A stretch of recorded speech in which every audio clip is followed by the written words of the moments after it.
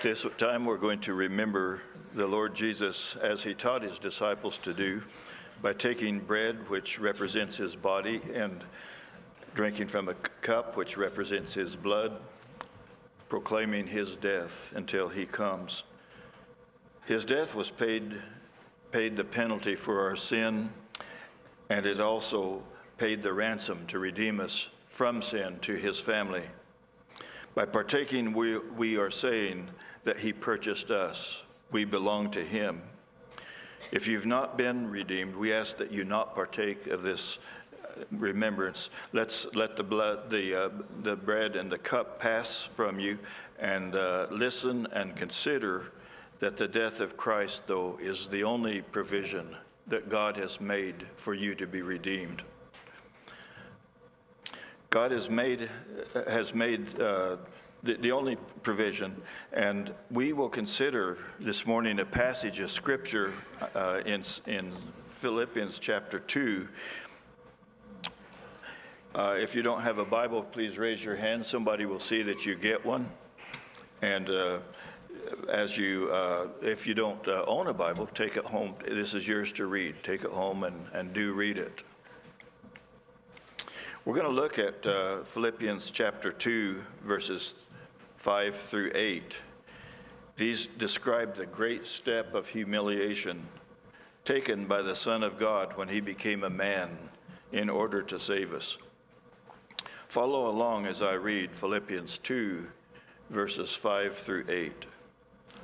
Have this attitude in yourselves, which was also in Christ Jesus, who, although he existed in the form of God, did not regard equality with God a thing to be grasped, but emptied himself, taking the form of a bondservant, and being made in the likeness of man.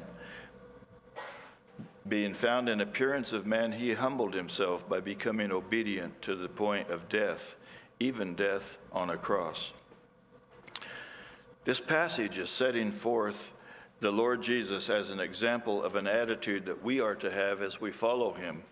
He humbled himself to become our Savior. We must humble ourselves to serve him. A major difference between Jesus and us is that his starting point is from a point much higher than we will ever attain. He existed in the form of God, and he stooped to the lowest form of existence of man. He stooped to a criminal's death. Although he existed in the form of God, he did not regard equality with God as a thing to be grasped. Rather, he emptied himself. How did he empty himself? By taking on the form of a slave, by becoming in the likeness of men.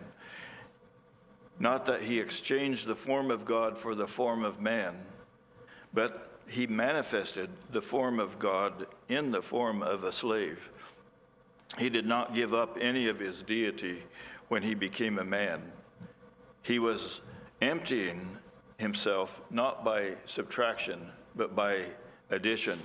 By becoming a man, he laid aside some of his divine privileges, the glory he had with the Father, to live a perfect human life, to live in dependence upon his Father, to rub shoulders with fallen men.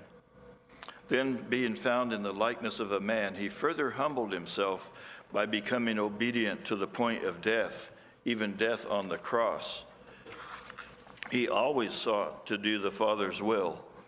His death on the cross was the purpose for which he came, to die for men. Death by crucifixion was a penalty that was reserved for criminals and the lower classes of people. It was the most degrading form of death that the Romans used. Under the law, Moses said that the one that was hanging on a tree was considered to be cursed of God. Jesus suffered the penalty for the worst of sinners, as well as for many who people would look at and say are really pretty good people. All have sinned and come short of the glory of God. Because Jesus so humbled himself, God has highly exalted him and given him a name above every name. Every knee will bow, every tongue will confess that Jesus is Lord, to the glory of God the Father. The question is, will you do so now, or will you wait until you appear before him at the end of your life? If you do not bow the knee now, and you will confess him, you will bow before him someday. The only thing is, if you wait till the end of your life, when you meet him, it is too late to be saved. If you have bowed the knee to the Lord Jesus, remember what he has done for you to bring you into his family. When you have received the bread and the cup, please hold on to it. We'll partake of it together. If you have not bowed the knee or confessed Jesus as Lord, please let these pass by you.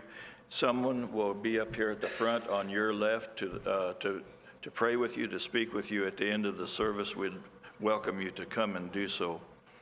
Men, come in service at this time.